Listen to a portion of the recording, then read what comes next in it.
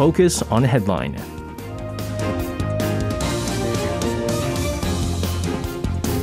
And let's take a look at what major issues are making the headlines today on Focus on Headline. For this, joining us in the studio, we have our reporters Han-dan and Kwon-soa. Guys, welcome back to the studio. Good evening. Guys, so we're going to start things off with some North Korea-related issues here. North Korea having fired off what's presumed to be another ballistic missile into the East Sea this morning.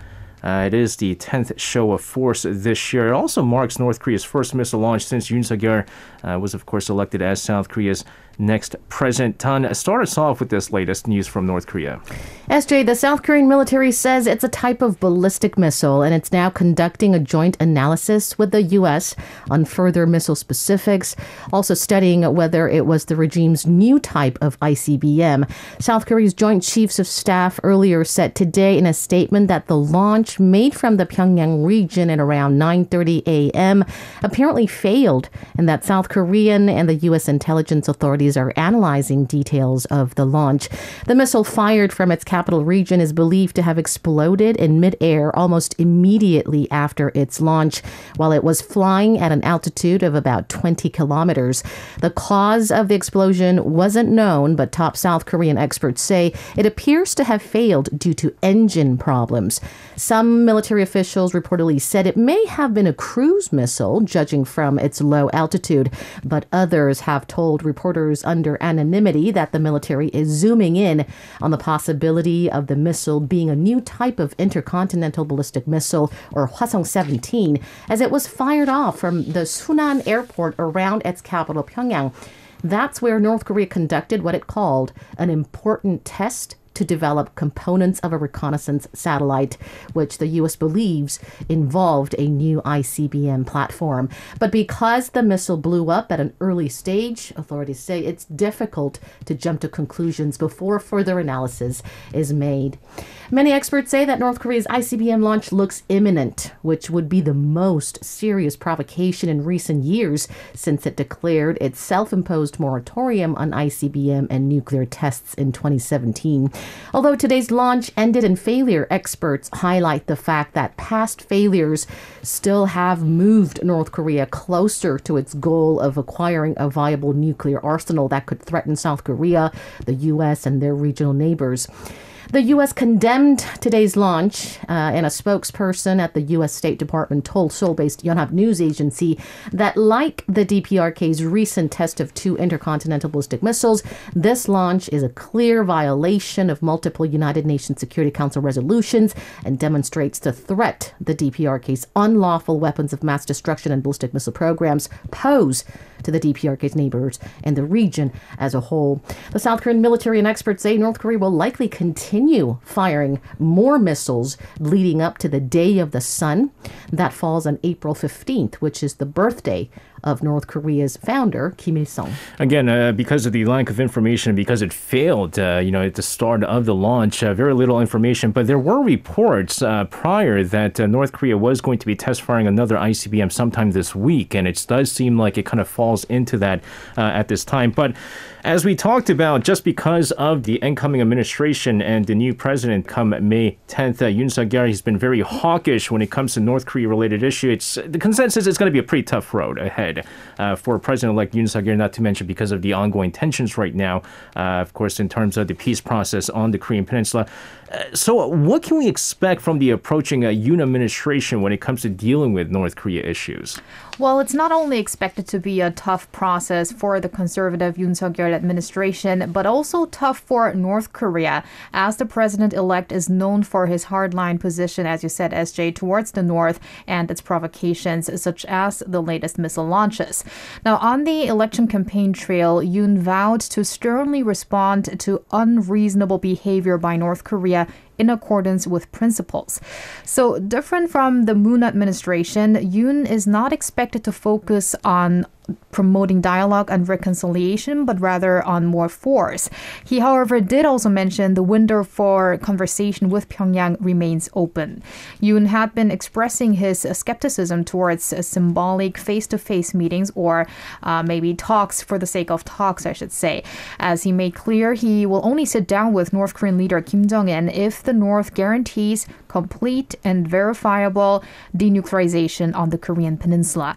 Experts predict the Yoon administration will launch a new version of the peace process, and it could involve strengthening deterrence and strategic assets through South Korea-U.S. joint military drills, as well as more dependence on U.S. military deterrence capability in the region.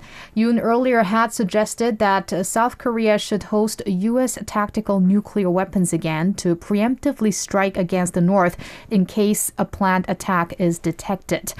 Meanwhile, the U.S. Army Secretary Christine Wormuth on Tuesday expressed her opposition, or rather reluctance, towards a possible deployment of nuclear weapons in South Korea. She made that remark at a symposium organized by a think tank and added that the U.S. has a platform that ensures confidence in terms of deterrence on the Korean peninsula. Again, I mean, we don't know for sure what kind of measures he's going to be put in place when it comes to North Korea issues. But, I mean, putting a nuclear weapon in there just in case, I think it's going to cause North Korea to react with more provocations. There is a very good chance that they're going to start testing their nuclear weapons, something we haven't seen in years. But just judging by the reports, I mean, it all falls through. I mean, we've been seeing a lot of these missile tests, from cruise missiles to, hypersonic missiles, and then the ICBMs. And a lot of people are saying that's inching closer and closer to a possible nuclear weapons test. But this is the big question I guess we have. I mean, how should Yoon Suk-yoel kind of handle North Korea's missile provocations at this point? Tom, let's start off with you. Like Hwa said, Yoon has been very blunt about his hardline North Korea policy, even going as far as to speak about the preemptive strike on North Korea. 2 months before the presidential election in January, he said, when there's an indication that North Korea is about to carry out an irreversible and aggressive provocation against South Korea, there is no other option but to block it through a preemptive strike with a kill chain preemptive strike platform. He's also very skeptical about making paper agreements with the North. He's attacked the Moon administration's end of war declaration as fruitless efforts and saying that the war in Ukraine shows that you cannot protect national security and peace with paper and ink. So any prospect of a deal with Pyongyang is now even bleaker than before. But even so, what I want to see from our new leader is in handling North Korea policy is coherency and efficiency. South Korea has flipped its North Korea policy too many times before, and quite frankly, all past administrations, conservative or liberal, have failed to completely solve North Korea's nuclear issue. Every time a government was handing over power to the next administration, North Korea issue was almost always back to square one, as far as I remember. So I'm hoping for more coherency and consistency this time from our new government. For example, if we're not going to lift sanctions, if Yoon Suk-yoel is determined to head that way, then we might as well further ramp up sanctions and see the end result of it. Some experts say that North Korea is this close to falling apart from the stifling sanctions. And that could open up another chapter in resolving this whole North Korea's nuclear issue. But of course, the fear then is, what if North Korea goes, you know what, we have nothing to lose at this point. And that's the worst case scenario. Although, to be honest with you, Kim Jong-un does not want to be in that state where he goes, I have nothing to lose. I mean, he wants to hold on to that power as long as possible. So that's one way. So what about yourself? How should Yoon Suk-yoel actually handle this, I guess, the wave of missile provocations that we've been seeing? Well, how he should handle North Korea's provocations is a really difficult question. And also the next administration is probably now has a lot of things on its plate. So they are probably in the coming weeks and months try to draft up how they should deal with North Korea. But one thing I really wanted to point out is the exact thing that Han mentioned about consistency. So if Yoon wants pressure, then he should continue with that pressure and not all of a sudden, let's have a sudden pop-up meeting with North Korean leader Kim Jong-un. So I am for the new administration putting pressure on North Korea, and especially when it comes to South Korea's response towards North Korea's launches of projectiles, such as ICBM firings.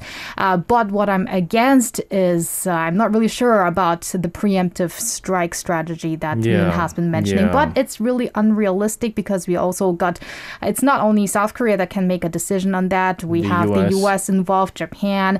And I mean, maybe if we had Yoon Suk-yoel and former President Donald Trump, maybe those two partnering up, then maybe a preemptive strike would look more realistic. But a very dangerous combination. I know. Yeah, but now we yeah. have the Biden administration with the next Yoon Suk-yoel administration. So I don't think that these two allies will be too stern on North Korea, although Yoon will continue with his threats in the coming weeks and months. But I've noticed President-elect Yoon Suk-yoel becoming a bit more cautious now that he's actually elected as president. I think he's realizing this is no Yeah, joke, this whole yeah. North Korea-related issues. And you can't just go around saying that, we might have to, get ready for some preemptive strikes. Again, very dangerous remark, something that a upcoming leader shouldn't say. But here's my take on it. And just judging by what I saw with the current Moon administration, if you remember at the time when Moon administration first started, that was their number one priority.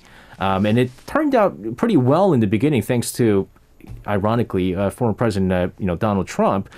But the thing is, I think ultimately there's a limit to what any kind of South Korean leader can do. Even if it wasn't Yoon Suk-yoel that ended up winning the presidency and was Lee Jae-myung, the Liberal Party, and he pushes for peace on Korean Peninsula, it's all ultimately, it seems like, up to the United States. I mean, right now, North Korea, what they want is a lifting of sanctions. All right. Even if a liberal government comes into South Korea and they go, listen, we need peace on the Korean Peninsula. Let's try to have dialogue. North Korea is not going to budge. It just seems like that. But the problem right now is I don't think Yoon Suk-yoel is putting North Korea number one in his priority. And rightfully so. I think COVID-19, what we do moving forward. And with the Biden administration, number one priority right now is Ukraine. And so how much further that's going to go, I think after Ukraine, there's the other issue. I'm pretty sure the China-Taiwan issue is going to pop up. So it keeps going down. North Korea-related issues continue to go down. And so it's going to take a while before I think all the parties kind of get together, not just North Korea, but South Korea, the United States, and maybe even Japan, until they get together. All right, now it's time to really get this North Korea-related stuff done. But But you know what could bring those parties all together?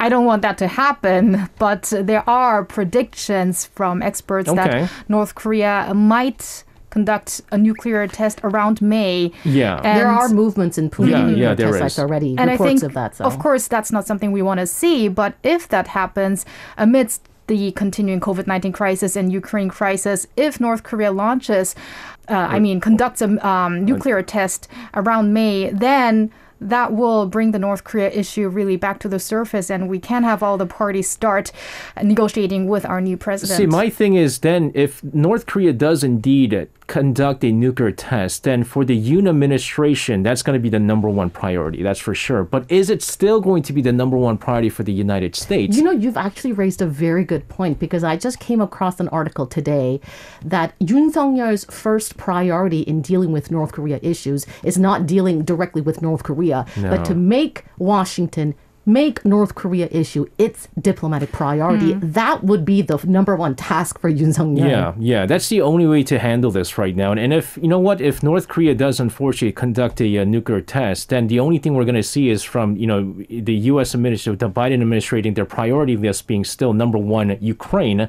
And then when it was China-Taiwan, it's probably going to get bumped up to number two. And so unless this whole Ukraine crisis gets resolved, I don't think anything is going to happen, to be honest with you. And it's not to blame Yoon Suk-yoel. It's not to blame any government. I think it's just up to the United States at this point. And it really is a deadlock because no one wants to blink an eye. U.S. doesn't want to lift any sanctions. North Korea not willing to hold any kind of dialogue until, any kind of sanctions are lifted. And we see that with Iran right now. But just going back, Tan, North Korea ramping up its provocation. We've been talking about this. South Korea and the United States are reportedly reviewing a resumed joint drills that involve nuclear-capable bombers for obvious reasons. What do we know so far in regards to this? Right. The joint drills, dubbed the Blue Lightning, involving nuclear-capable bombers, have been suspended for about 5 years since 2017, the year North Korea declared its self-imposed moratorium on nuclear and ICBM tests. But things have changed. And amid North Korea's growing ICBM threat, Seoul and Washington are reportedly mulling the resumption of the Blue Lightning drills. The exercise involves the deployment of B-52H or B-1B bombers from the U.S. Air Force's Andersen Base in Guam to the Korean Peninsula. Fighters from South Korea and the U.S. and Japan are also mobilized to escort the long-range strategic bombers. The U.S. had previously planned the drills with South Korea in May 2018, but it ultimately conducted them alone near the peninsula, given Seoul's concerns they could escalate tensions ahead of the historic Singapore summit the following month. Now, according to a number of government sources today, the allies agreed on the need for corresponding measures to the North's possible ICBM launch, and the U.S. has been ramping up its deterrence operations this week, flying an F-35C stealth fighter over the West Sea as part of a carrier-based air demonstration, and strengthened its missile interception exercise. Seoul, for its part, is reportedly considering a unilateral exercise involving Hyunmoo ballistic missiles and other weapon systems. Furthermore, the U.S. is planning to beef up trainings of detecting and intercepting ballistic missiles with South Korea and Japan. So I also heard that talks between President Moon Jae-in and President-elect Yoon have been canceled. This was supposed to happen in the morning. What exactly happened here? Right. I actually thought we would be talking about those talks today. But right. Yes, we don't know the exact reason yet for that canceling.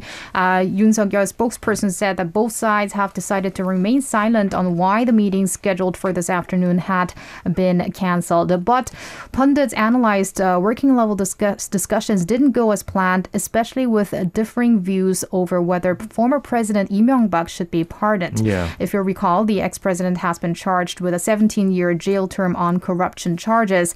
If he isn't pardoned or paroled, the 79-year-old will stay in jail until 2036, when he would be 95.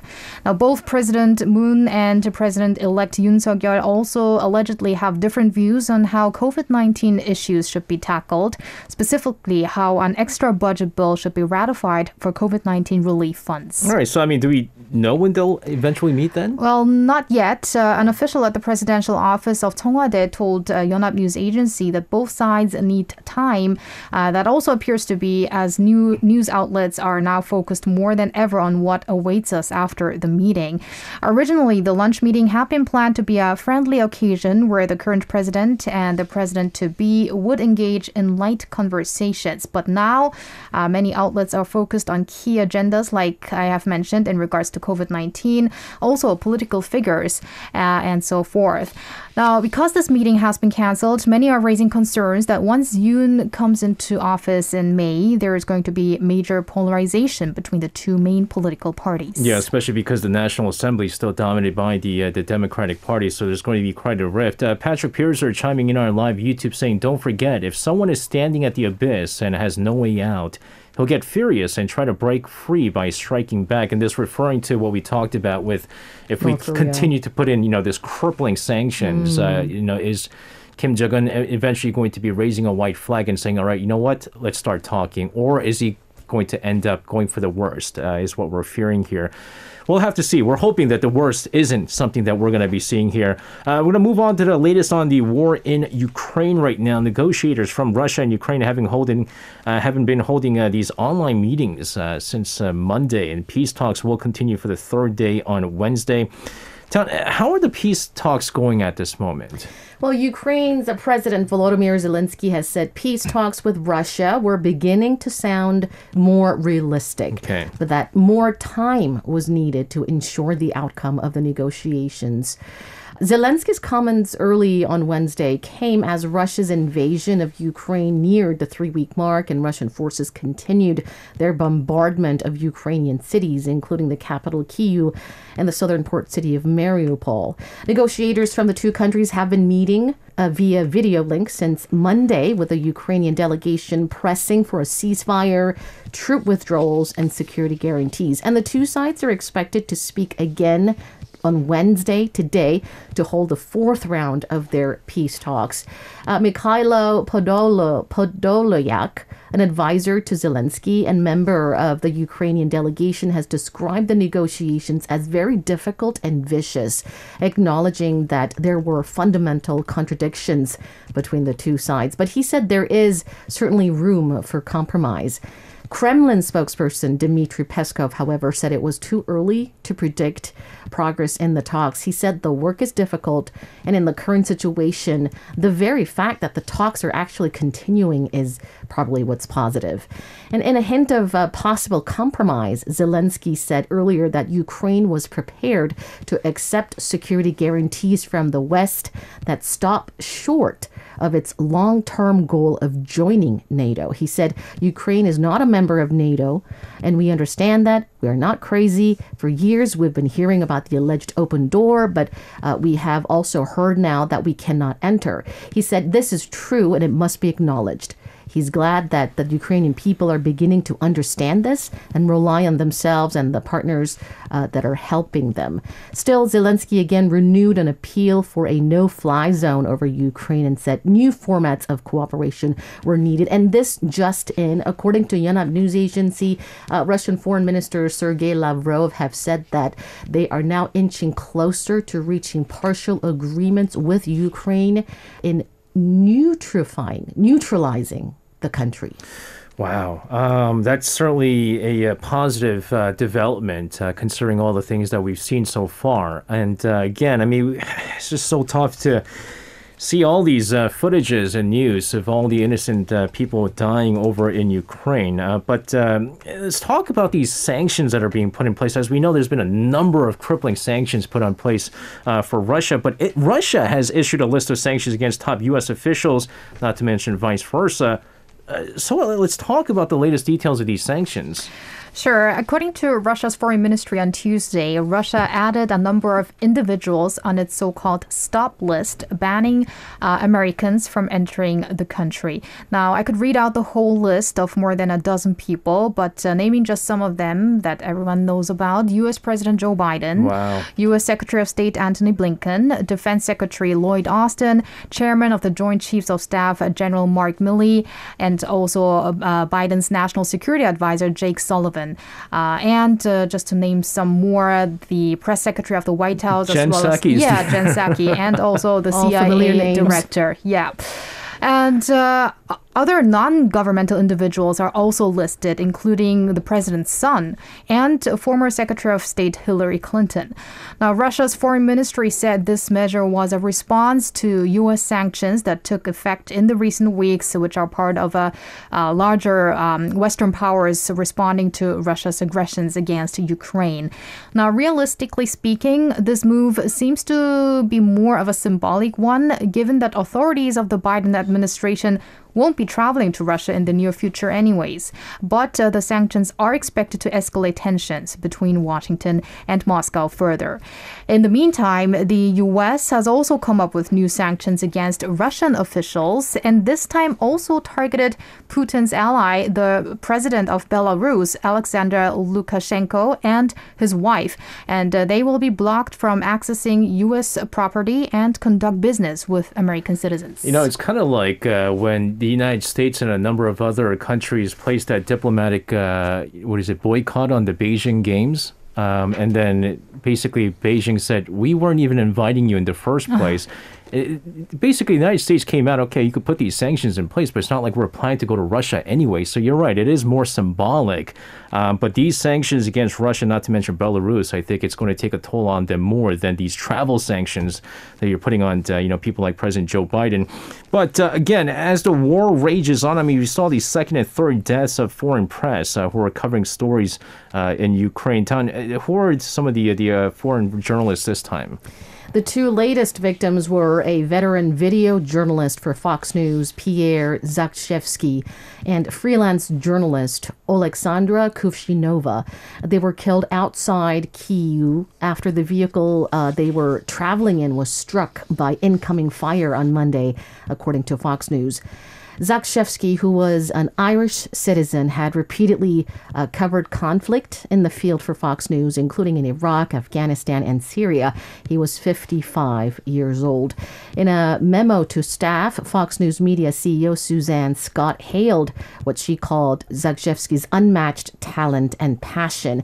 In a separate memo to staff, Scott said Kushinova, also called Sasha, was serving as a consultant for Fox News in Ukraine. She was only 24. Jeez. This comes on the heels of the death of a U.S. journalist, documentary filmmaker Brent Renaud, after he was killed in fighting in Irpin, a suburb of Kyiv. Juan Arredondo, a journalist who was with Renaud at the time, was wounded in the incident. Patrick Pierzer says seeing the images from Ukraine is heartbreaking, but we have to stay cool and should not follow our emotions. A no-fly zone would result in a chain reaction with nuclear war at the end. It's hard to... I mean, I don't know how you're going to stay cool and not follow your emotions with this, but I think one of the things that we got out of this is the fact that these are the reasons why we need to avoid war and any situations right now, and not just in Ukraine, but in other parts of the world. And these are the horrors of wars. And sometimes we have to see this so that, world leaders will go, this is the importance of peace. But in the meantime, we also saw something extraordinary live on Russian TV. This was all over the internet. Right. An employee of a Russian state television, mind you, again, Russian state television, interrupted a live news program to protest the war in Ukraine. I'm sure, again, many of you guys have seen footages of this, but Tom, nevertheless, let's get the details of this. Right. The courageous woman's name is Marina Ovsyannikova, an employee of the Russia State TV Channel 1. She staged an extraordinary show of dissent on Monday night when she held up an anti-war sign behind a news anchor reading the news live and shouted slogans condemning Russia's invasion of Ukraine. She was taken away by the police and was released from custody Tuesday and was fined about $270, but still, she could face a prison sentence. That is yet to be known. She was fined not for the live on-air protest, but for a video she recorded before her protest in Channel 1 studio, where she urged Russians to join anti-war protests. She said in the pre-recorded video, she said, Russia is the aggressor country and one person, Vladimir Putin, solely bears responsibility for that aggression. Ovsyannikova, who had worked for Channel 1 for several years, added that she felt ashamed for delivering Kremlin propaganda. Wow. She said that she was ashamed that she allowed lies to be broadcast from TV screens. Ashamed that she allowed others to zombify Russian people, urging Russians to go out and demonstrate. Such an extraordinary woman. Right? No, it really is. I mean, and both of you guys being great journalists yourself. I mean, can you imagine? Would that even cross our minds to ever do that? Right? I mean, it really takes a lot, to be honest with you. And I had to do a second take because I was like, at one point when I saw the photo first, and I was like, what is that in the Ukraine television? No, Russia television. Yeah, I had to check again too. Yeah, and it's a state-run television. Right. So it really takes a lot. And we've heard, stories about actually Russians who are protesting against the Ukraine war, how many of them have been getting arrested. So she knew what she was dealing with, yet she, of course, sacrificed all that and got involved. And like she said, it still amazes me every single day, how one man's dream to restore the menace of the great Soviet Union is causing all of this. And there's not a single person or a single institution or a single country that can stop this one man's dream. Can you believe that? It's really unbelievable. It is surreal. It's a threat not just to Ukraine, but to all of us. For the rest of the world, no, it really is, and even for us, having to cover stories like this almost on a daily basis, some people might be saying, you get numb from this, or you get desensitized. No, it's not. Hearing news about this, it's just makes you think once again of all the things that's going on with the world. But really, kudos to you. I can't say I would have been able to do the same, to be honest with you, if we're going through the same thing. And I really hope for the safety of these kinds of journalists who act in that way as this journalist has done. But I hope that, on the other hand, I also hope that more will follow suit, and that the number itself in these brave people can do something.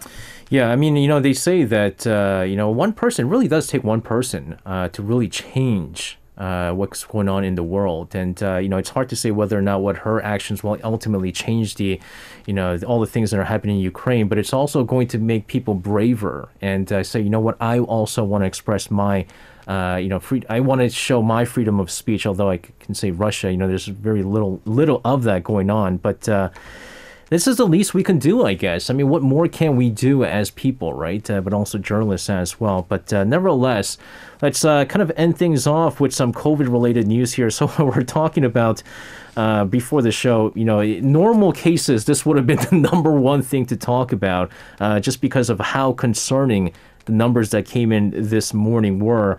At the same time, it is kind of raising hopes that maybe the peak of the Omicron wave is just around the corner. But nevertheless, so let's kind of get the numbers that came in earlier this morning. Sure. Well, this actually is an issue that people become numb about. Yeah. I feel. And also, if you check the headlines on Korean news, we still do have a lot of pandemic related news. But if you go on media outlets, on other foreign media outlets, some do not even have a COVID-19 section anymore. Yeah. I know that, of course, the Ukraine issue, that is what we should have on the headlines and what everyone should put their attention to. But COVID-19 isn't over yet. And here in Korea, in fact, we had an all-time high of infections this Wednesday. 400,741 cases were reported. That's the first time we surpassed the 400,000 mark. And there might have been some confusion among people who actually checked the number yesterday night at 9 p.m. because back then the number was already said to be at above 440,000. Yeah. But then this morning we hear that the official number is at 400,741. So that seems to be due to an error and also attributed to cases that have been double counted the day before, which also might be because we now have a shift in the test results, because we also the local clinics can prove the positivity through with the quick antigen, antigen test. So yes, we have this new record high, and which is a rise by around 38,000 cases from the day before, and an on-week surge by 58,000 infections. And the capital Seoul had a record high this Wednesday with over 81,000 infections. A slight decline in Gyeonggi-do province at around 94,000, and Incheon now has an accumulated caseload of 500,000 with an additional 28,000 infections. Meanwhile, 164 people have lost their lives in the past day, and the number of people in serious or critical condition has hit an all-time high too, standing at 1,244 as of this Wednesday. Government officials are citing expert forecasts, though, that currently predict our peak will come at around the 23rd this month, which would be around Wednesday next week. And in terms of the actual number of cases, an official said during the peak, daily infections are expected to stand at an average of 370,000 a week. So that would be the average of daily infections in that week, but not the actual peak, because we already have passed 400,000. Meanwhile, Prime Minister Kim Boo-kyum said authorities should discuss with the medical community how COVID-19 as an infectious disease can be reclassified from its current grade of level 1 so that the virus can be medically dealt with in an ordinary setting. What that means is we may be treating it as an endemic. Yes. By the way, very quickly, as of 6 p.m. today, over 340,000 cases have been reported. It's 30,000 less than what it was same time yesterday. So hopefully we'll see much lower numbers moving forward here. Guys, as always, thank you very much for your reports and your insights on some of these issues as well. Please stay safe, and we'll see you guys again. See you. You can listen to Korea Now with me, SJ Lee, by downloading the Arirang Radio application, or tune in online by visiting www.arirangradio.com. So make sure you tune in Mondays through Fridays, 6 p.m. to 8 p.m. Korea time.